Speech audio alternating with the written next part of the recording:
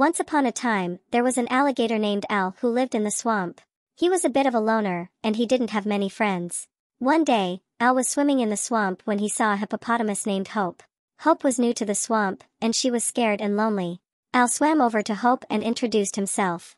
Hope was hesitant at first, but Al was so friendly and kind that she soon warmed up to him. They would spend their days swimming in the swamp, playing games, and telling each other stories. They were inseparable. One day, Al and Hope were swimming in the swamp when they saw a hyena named Hyde. Hyde was new to the swamp, and she was young and lost. Al and Hope swam over to Hyde and introduced themselves. Hyde was hesitant at first, seeing how they were Africa's most ferocious of fauna, but Al and Hope weren't what you expected. They were docile and very relaxed.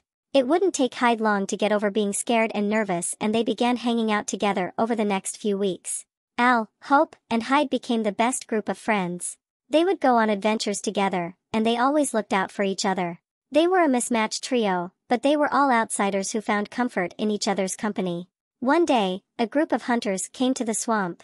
They were looking for hippopotamus meat, and they didn't care who they had to hurt to get it. Al, Hope, and Hyde saw the hunters coming, and they knew they had to do something. Al swam up to the hunters and roared at them. The hunters were so surprised that they dropped their guns. Hope took advantage of the distraction and charged at the hunters. She knocked them over and chased them away. Hyde stayed back and distracted the hunters with her laughter. Al, Hope, and Hyde were victorious. They had saved each other's lives, and they were closer than ever. They knew that they could always count on each other, no matter what. They continued to be best friends for many years. They had many adventures together, and they always looked out for each other. They also became the protectors of the swamp, and they made sure that no other poachers would ever harm the animals that lived there.